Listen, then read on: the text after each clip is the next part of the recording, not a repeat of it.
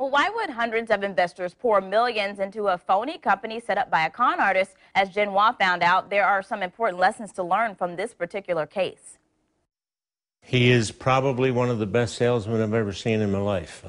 He was just believable. He is Jeff Curran, the founder and president of Gargoyles, Inc., an advanced materials application company.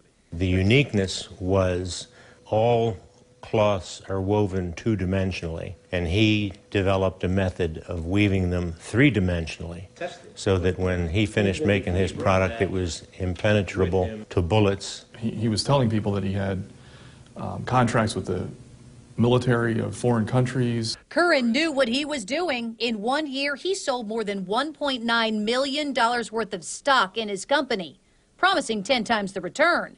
It was an easy sell. It could even be used on the outside of Humvees instead of steel. In that way, the people in the audience and I looked at it, gee, this is a great investment.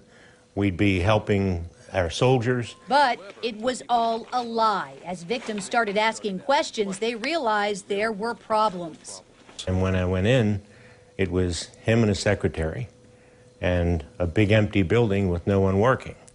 And I thought, if he has all these multi-million-dollar orders across the world, somebody should be making the product. There were more than 200 victims. Postal inspectors say do your research before investing in anything. If the investment is a sound investment, the opportunity will still be there for you to invest after you've had the chance to do your research, do your due diligence, and find out about the company. Jeff Curran was sentenced to 3 years in prison on securities and mail fraud. He was also ordered to pay $1.9 million in restitution. Jennifer Watt, Channel 4, the local station.